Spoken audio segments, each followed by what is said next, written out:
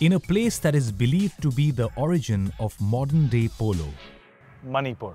The state of Manipur is the birthplace of some very unique sports. From rugby with coconuts, sports with weapons, and even hockey on horses. No, I'm not talking about polo because there is a much older horse in this stable, and it's called Sagol Kangjei, which is believed to be the origin of modern-day polo. You don't believe me? Well, let's go hear it from the man who isn't just horsing around. This is Ebungu Chobe, the secretary of the Manipuri Pony Society. I'm just fascinated by the sport of polo. How was the game back then and how has it evolved? Has it been drastic or marginal changes have been made? My father told me in his days there was no rule. I can pick the ball up and score. However, when you catch the ball, the entire body is a ball. So my opponent can hit the part of the body.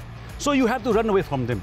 But today the international way of polo is very civilized. Of course. There are rules and regulations. After Sagol Kangjei was introduced to British military officer Lieutenant Joseph Ford Shearer in Manipur, the game made its way to the west, where people began playing it with mallets and a ball. Modern polo is played on a field that is 300 yards long by 160 yards wide, played with 2 teams of 4 players each. But this game is played on a much smaller ground with some different rules and some very different equipment.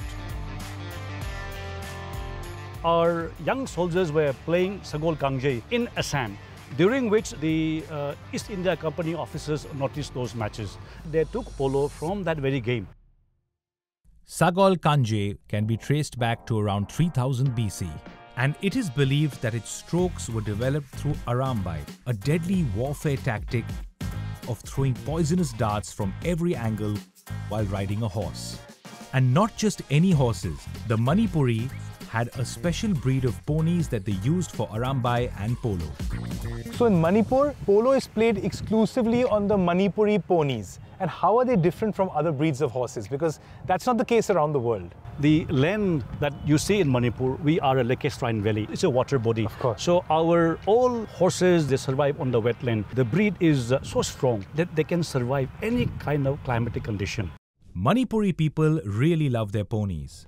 So much so that they have a temple for Marjing, the god of horses, and they believe that they will receive blessings of prosperity and good health by praying here.